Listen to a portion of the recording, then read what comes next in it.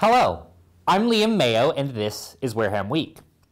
Each week, we'll be talking about some of the top stories from in and around Wareham. In this episode, we'll discuss the current status of the former Eastern Bank building, a pickleball tournament at the Gleason Family YMCA, and an auction run by Wareham DECA.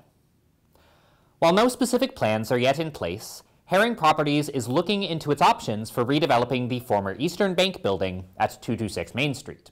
The new ownership is cleaning up the property by trimming trees, painting, and upgrading area lighting, and has an engineering firm looking into the building's potential uses.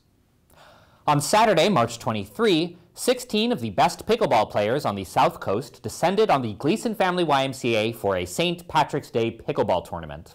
While the competition got fierce, contestants emphasized the sense of community that comes with playing pickleball and its use as a good source of exercise.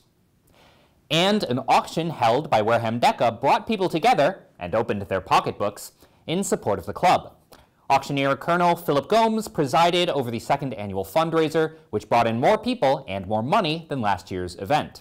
The fundraising done by DECA helped support students' conference attendance. 7 of Wareham's DECA members will attend the organization's international conference in California this April.